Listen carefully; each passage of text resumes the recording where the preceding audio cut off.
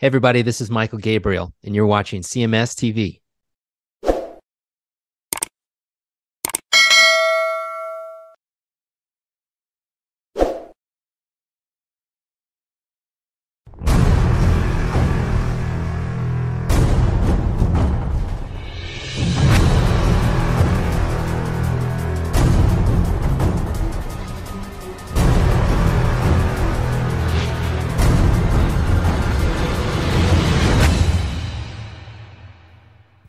All right, moving on to another classic rock band that is out there celebrating their 50th anniversary. Okay. That would be the worn torn Journey. Yeah, no kidding. The embattled Journey. Mm-hmm. Neil Schon and Jonathan Cain reunite on stage at Journey's first concert of 2023. They sure did. Legendary rockers Journey played their first concert of 2023 last night in Durant, Oklahoma. Yeah. The 2-hour performance at the 3,000 capacity Grand 3,000. 3,000. That's what I'm saying. He's playing for 3,000 people. Give up that Live Nation venues. You got to play where you can play. Yeah, 3,000. Wow. That's pretty sad. I mean, Journey was a stadium act. Yeah. I mean, if you ever see Journey live in Houston, that's like a stadium. Well, dude, recently they were, not that long ago, they were playing, the outdoor sheds. Yeah. They were headlining those sheds. Right. The 2-hour performance at the 3,000 capacity Grand Theater at the Choctaw Casino and Resort. So now they're playing. Now they're a casino act. They're a casino band. Yeah. Why? Because Live Nation doesn't own them. Live Nation doesn't own the casinos, do they? No. So, that is quite a fall. Yep. Let's see here. This marked the first appearance since Journey's guitarist Neil Schon and keyboardist Jonathan Cain publicly feuded over several issues, including Neil allegedly causing over $1 million in personal expenses to be charged to the band's shared American Express card, and Sean demanding that Cain stop playing events for former U.S. President Donald Trump. Journey will play a second show in Durant tonight on Saturday before officially kicking off the main portion of its 50th anniversary tour on February 4th in Allentown, Pennsylvania, with Toto once again on the bill. It's a good show, especially if you see it in a small room like that. Yeah, no shit. Anyway, here is Journey's set list that they played last night. Okay. They kick things off with Only the Young, Stone in Love, Don't Stop Believin', Lights, Send Her My Love, Feeling That Way, Anytime, Escape, Dead or Alive. Well, they're playing Dead or Alive. All right, I'm going to stop you right there. And I couldn't find any video of it. Who is singing the Greg Raleigh parts on Feeling That Way and Anytime? Ooh. Well, most of that the vocal is the Raleigh. That was before Perry had really totally taken over the band. True. So I wonder if they have like Dean doing it or I don't know. I'd like to see video of that, and I couldn't find any. All right. Dead or Alive, Who's Crying Now, Mother, Father. Like that. Me too. Let It Rain. That must be new. Yeah, I don't know that one. Love and Touch and Squeezin', Open Arms, Faithfully, Girl Can't Help It. How about that? Wheel in the Sky, Separate Ways, Worlds Apart, Be Good to Yourself. Wow, they're throwing in the movie soundtrack. Yeah. Songs. And then Any Way You Want It. It's not a bad set list from them. No, I like the fact that they threw in Escape, Dead or Alive, and Mother, Father. Yeah, I like all those songs. I like that. And Anytime and Feeling That Way. Sure. That's very old school for Journey. What's that, Infinity era, I think? Majority of the set list is Escape and Frontiers. Well, yeah. That's every Journey set list. And then of course, the soundtrack songs. Yeah, that is weird that they played two different soundtrack songs. Yeah, Vision Quest. Yeah, and what was the other one? Ask the Lonely. It's Only the Young. Only that's the Vision Quest song, right? Yeah, Uh-huh. And And then what was the other one they played? Good to Yourself. Be Good to Yourself. That was, what soundtrack was that? What soundtrack had Be Good to Yourself by Journey? Too bad they can't practice what they're preaching there. Be good to themselves. No. Neil was good to himself, helping him.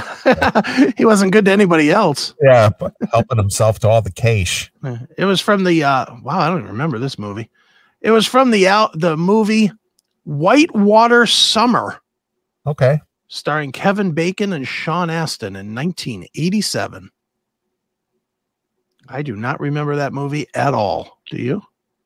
No, but I remember it was part of the soundtrack, though. Yeah, I remember it being on a soundtrack, but I do not remember that movie at all. Right. All right.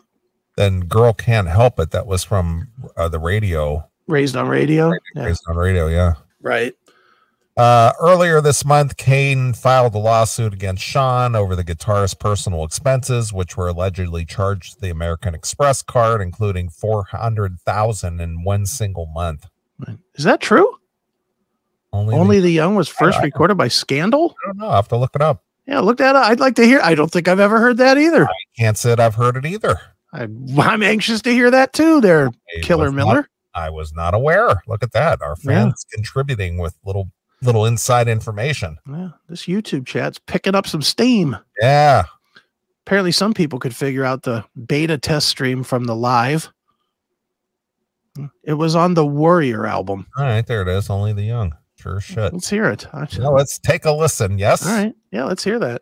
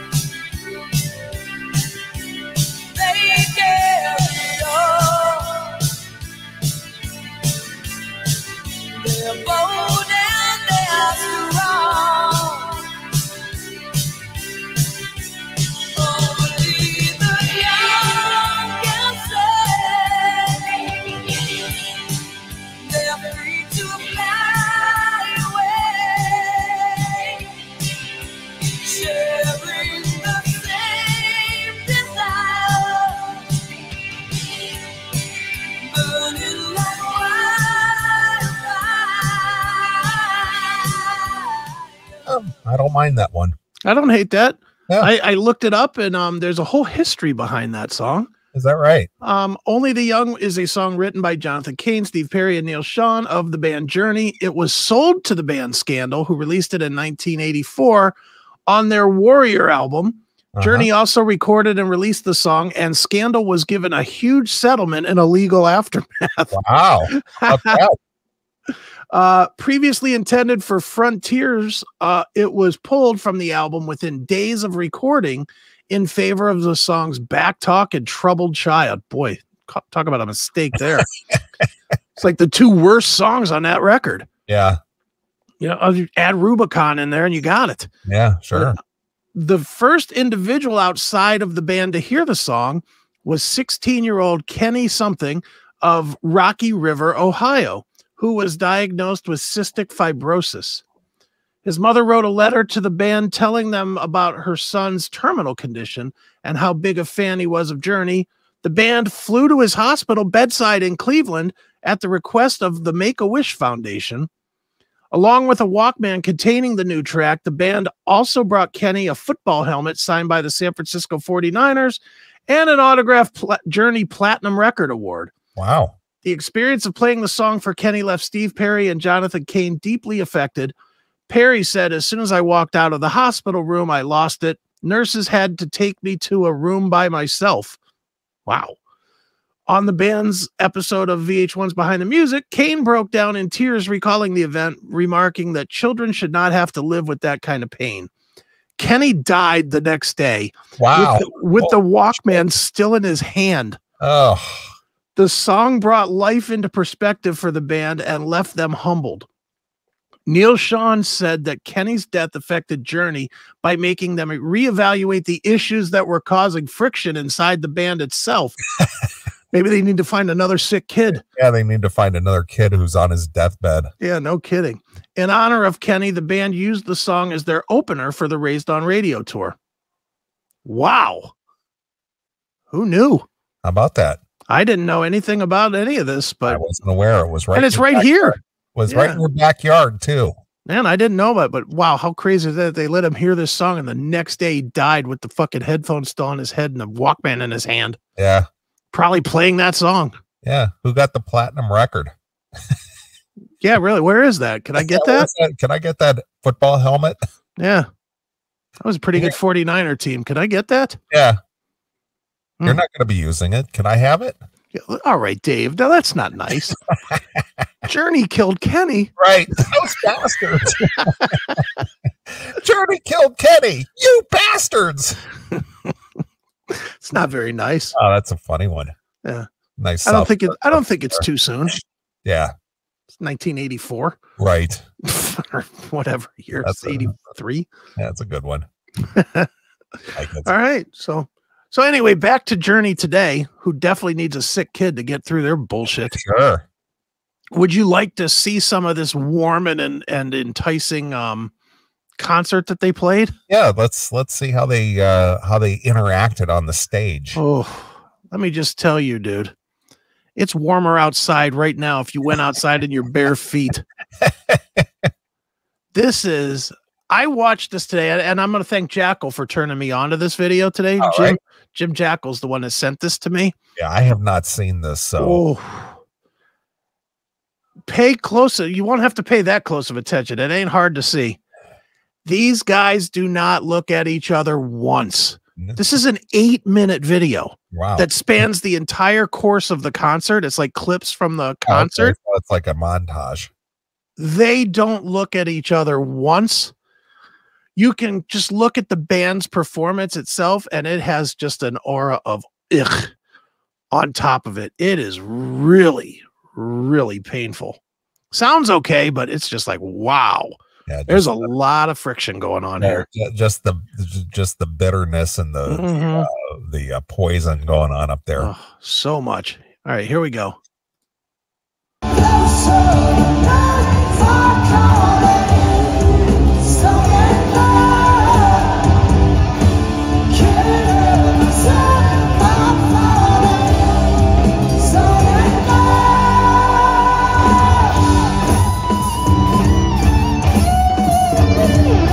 I don't know if you noticed this, but they have this keyboard guy that's on the stage. No Jonathan Cain anywhere. Yeah.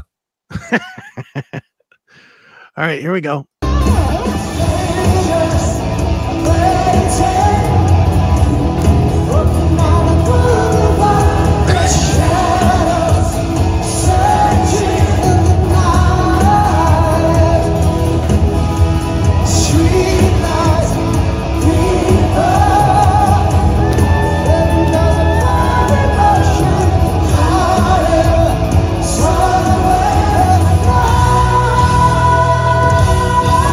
Doesn't this feel warm and inviting to you?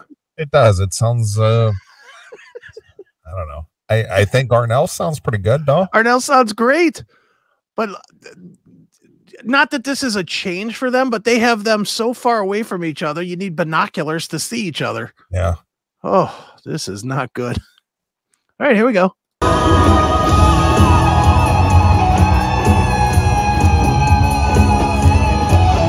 Not looking at all to the side.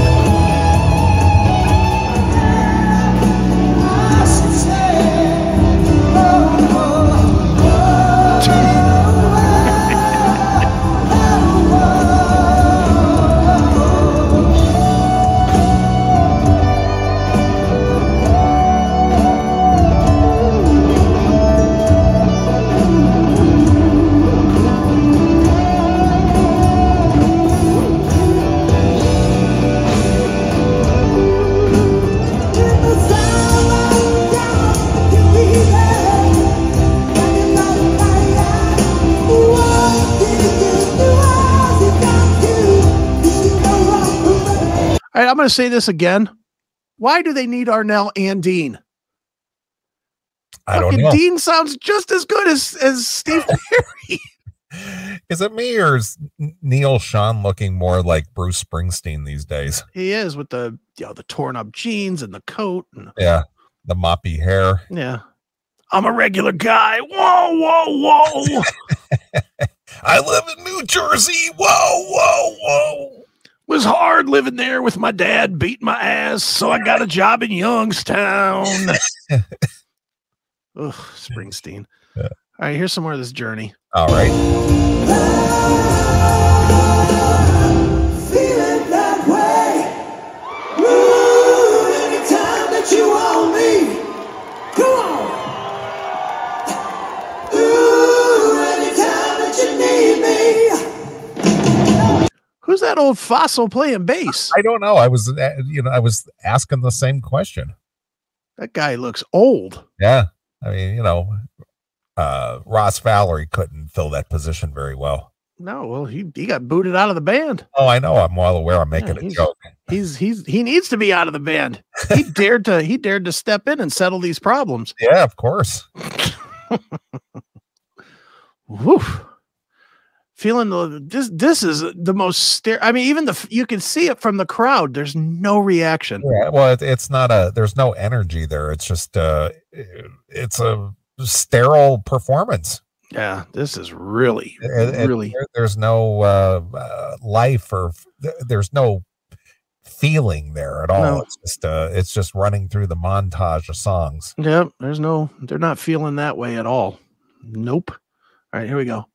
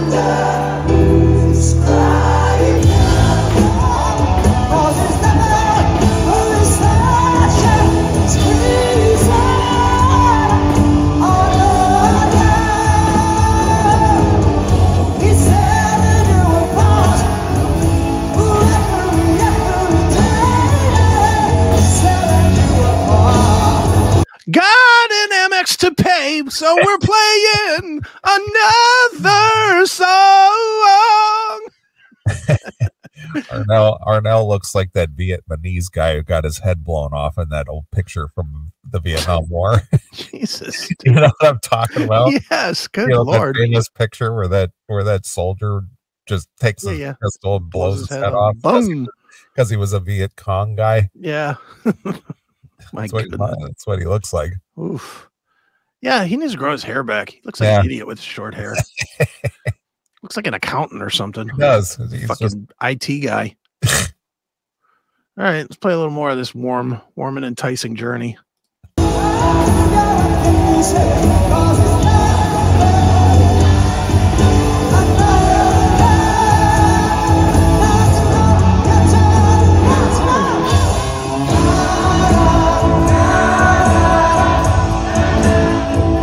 They got the crowd at least a little in this. We said on together, we drifted apart.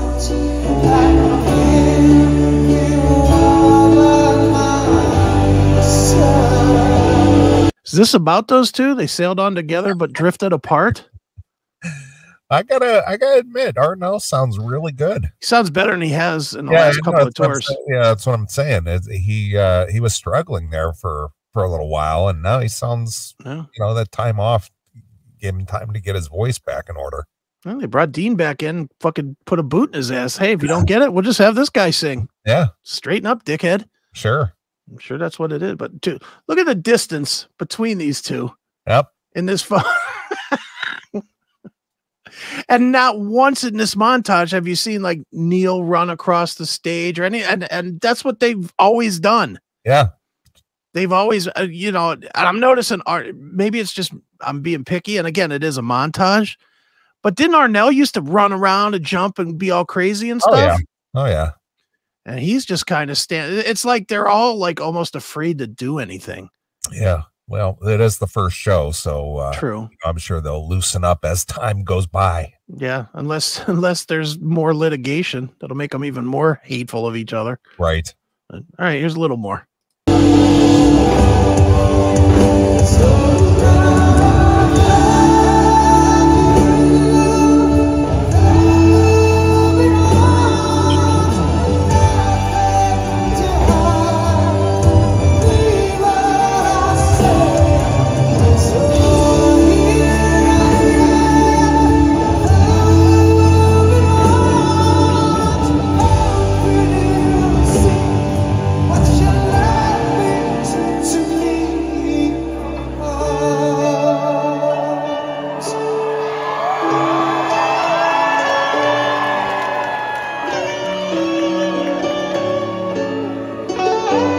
All right, I'm being told in the other chat room that the bass player is Todd Jensen, who played with David Lee Roth. Okay. So, all right. When did he play with him? At birth? Does that mean like he raised him or something? Because he looks old enough to be that. Well, he was raised on radio. Yeah, that's true. Probably was. All right, you want more of this? Or are we good? Well, just goes on and on. Yeah. I mean, I think we get the gist. Yeah. I mean, they sound really good.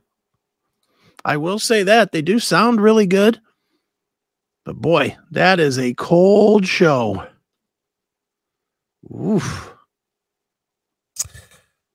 Well, good luck to those boys. Yeah, well, they're still making money to pay the Amex, apparently. Yeah. What do you think they get for a casino for 3,000 people? $50K? Quarter mil? No, 3,000 people? I don't think. It's casino. They're not making maybe much. $100,000. I can't see 250. That's a lot, man. 2.25. I'm thinking $100,000. Okay. If Vince Neil makes 50, they're twice Vince Neil in most areas. Yeah. So I say $100,000. All right. Which is probably why Jonathan Cain's freaking the fuck out that he's spending all the money. If I had to guess, he's spending all the money and they're not pulling in half of their normal ticket. Well, we'll keep an eye out on the Journey saga. Okay, sounds good. All right. Well, let's take a break. I'll let you pick a tune. All right. Overkill has a brand new song that is out there called "The Surgeon." It's from their upcoming release called Scorched. And boy, this is a scorcher. It's like a surgeon. It's like a surgeon. Hey, like cut for the 31st time. Exactly. Overkill. Play some Overkill, you cunts. All right. I got the Surgeon pulled up. Right. Cool. So we'll play a few tunes and we'll come back. So here it is. It's brand new Overkill with the exclusively here on your Classic Metal Show. Hey, what do you say? Thanks for checking out this episode of The Classic Metal Show. Get all of our episodes uncensored at www.theclassicmetalshow.com. Join us weekly from 9 p.m. till 3 a.m. Eastern at www.cmsradio.net. Participate in the live chat room at www.chatandkill.com. Once again, thank you for checking out The Classic Metal Show with Neely and Chris. Hail and kill, fuck you, pal, and hail